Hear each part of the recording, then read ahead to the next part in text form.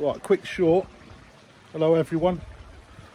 Be patient, I've got a video on the way. Right, literally just got in from work, and the bloody big birch that we've got at the end of our garden has decided to shrug all of its seeds off. So if you have a look in the pond, it's looking a little bit sorry for itself. Okay, the big pond, yeah, it's got a little bit on there, but nothing too serious.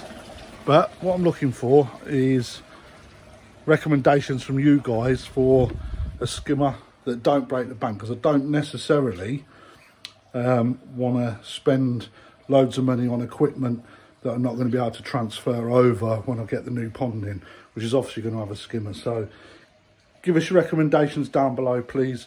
Much appreciated. Be patient, I've got a video coming.